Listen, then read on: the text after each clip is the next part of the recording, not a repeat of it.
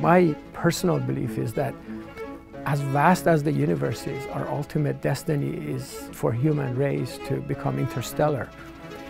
But in order to be able to do that, we need to take steps to get there. And eventually, building technologies that can go beyond our solar system and traverse into our galaxies. And then I think, to me, when you talk about 10 to 15 years, 20 years from now, my hope is that we have a space city, a place that people actually can go and live. Kamal Ghaffarian is an entrepreneur who has started several space companies. His most well-known company is Axiom Space, which is building what could be the first commercial space station. He's also built other companies in the space industry, including Intuitive Machines, which is building lunar landers and pursuing commercial missions to the moon. Then there's also Quantum Space, which is trying to build a space superhighway to move payloads in cislunar orbit, the space between the Earth and the moon. And finally, his other main company is X-Energy, which is building small modular nuclear reactors, which are far safer and easier to build and smaller than conventional large nuclear reactors. I was born in Isfahan, Iran. And I came to the United States when I was 18 years old with an incredible love of space programs. Since childhood, I was just like looking at the stars. I'm a stargazer and just sort of mesmerized about the stars and can we go there, how far are they? And really a transformational moment was when I saw Neil Armstrong landing on the surface of the moon from my neighbor's black and white television. And it was like, wow, we can actually, go to another planet. And, and that sort of really triggered it for me that this is what I wanted to do. I actually landed in Washington, D.C., and I got myself registered at Catholic University of America. That's where I worked on my first degree, computer science engineering. I came with $2,000 that I borrowed from my uncle to come to the United States. So when I came, I didn't have a whole lot of money, therefore I had to work every night. In fact, I worked downtown Washington, D.C., parking cars for the 3 years that I finished a double degree program. Kamal Ghaffarian founded SGT, also known as Stinger Ghaffarian Technologies, in 1994. He co-founded it with Harold Stinger, and it was basically a government contracting business.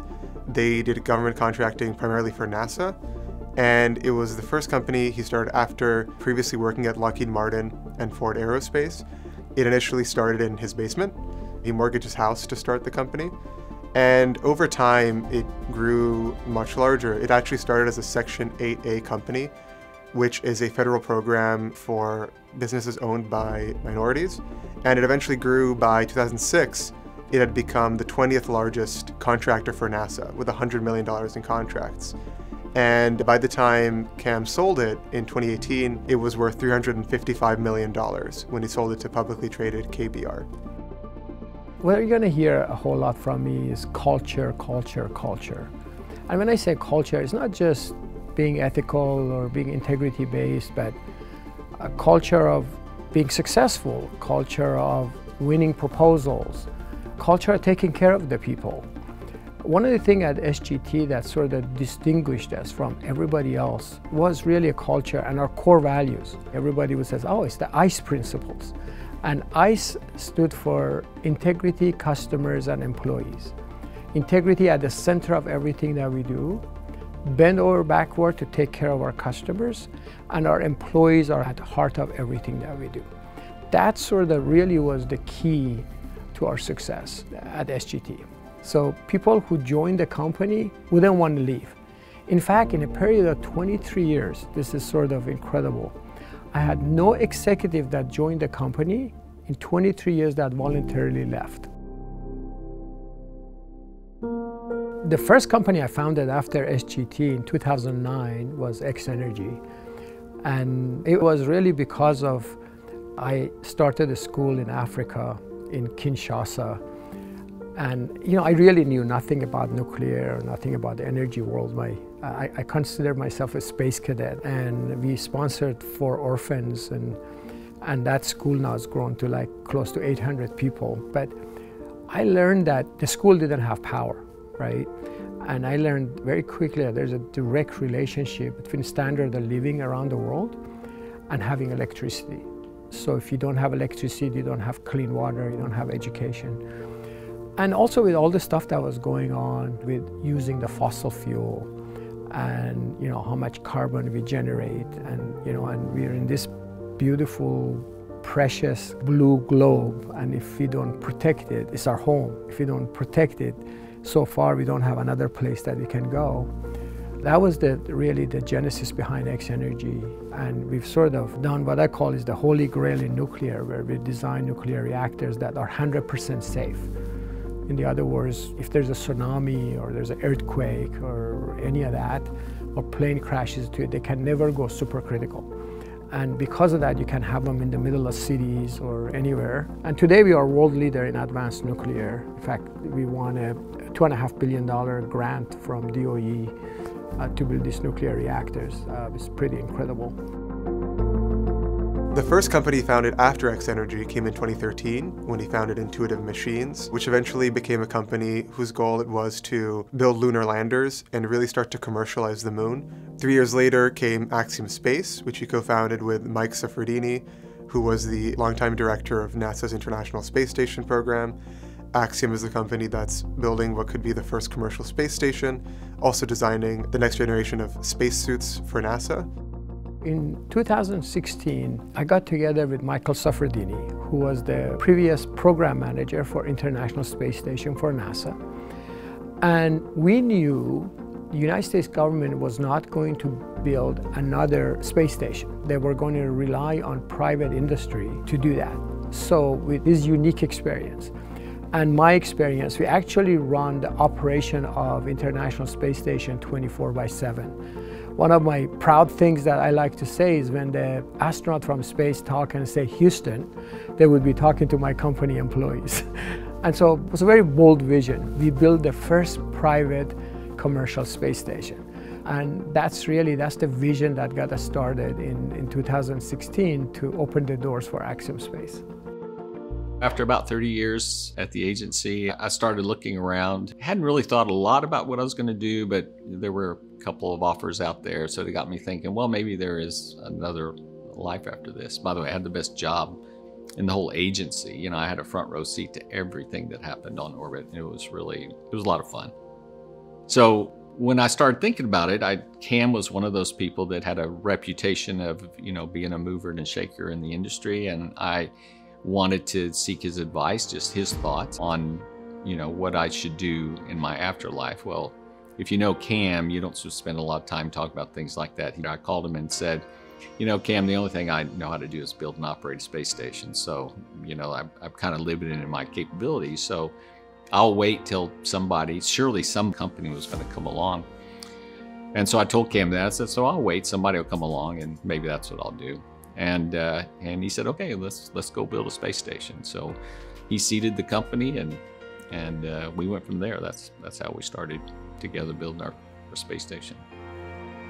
Axiom Space has a very ambitious goal. It's to build the world's first commercial space station.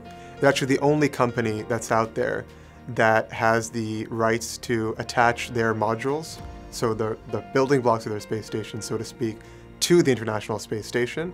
The first one of those modules is set to go up in 2026. That's their main goal, and the thing that they're building currently is the Axiom Space Station. However, they've already completed 2 successful missions to the International Space Station, where they brought commercial astronauts, so people paying to be an astronaut and go to the ISS, as well as astronauts from countries that haven't had the chance to go to space yet. So Saudi Arabia, for example, sent 2 astronauts on the second Axiom mission. My belief is that the ultimate destiny for human beings is to go to stars, to actually do interstellar travel, to really go to other stars, because the universe is so enormous and vast.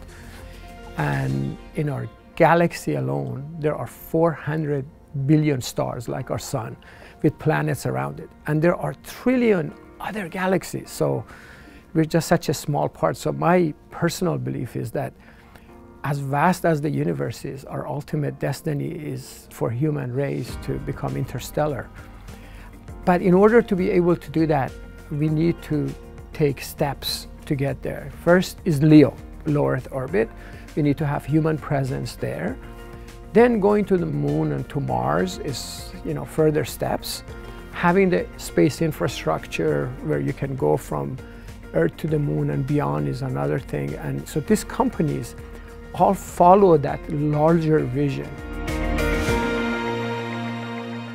So one thing that always came up with I think more than a dozen people I spoke to about Cam is that he's really ambitious, which you kind of get just from learning about the companies he's built, but also that he's able to convince people and motivate them to actually get those very ambitious projects done. You look at the incredible amount of ex-NASA sort of rock stars he's brought over, people who were leading their fields, and he convinced them to come to the private sector and build these companies. He went with Axe Energy from not knowing anything about energy to now being one of the leading companies in nuclear energy, right? And these new reactors that could really make a huge difference in renewable energy goals. And obviously the jury's still out. Anything could happen in the future. There's a lot of competition out there. It's still a speculative market, right, for space stations and for a lot of these things. But when you look at sort of his initial dreams and visions, commercial lunar landers, commercial space station, the nuclear reactors, where he's been able to take those ideas in terms of the funding and the people he's brought with him and turning them into real businesses, that's really impressive, and that really stood out to me when I was talking to him and the people who've known him for a long time. I really hope that my legacy is that I contributed to advance the state of humanity and human knowledge, which is really the vision that I've had for many years, including SGT. To know that someone maybe breathed easier as a result of you've lived through my philanthropic activities, and also making a difference for our planet, like with X Energy, so that our children can survive the climate change and everything else. So making a difference and making this planet and also going to other places a better place for us.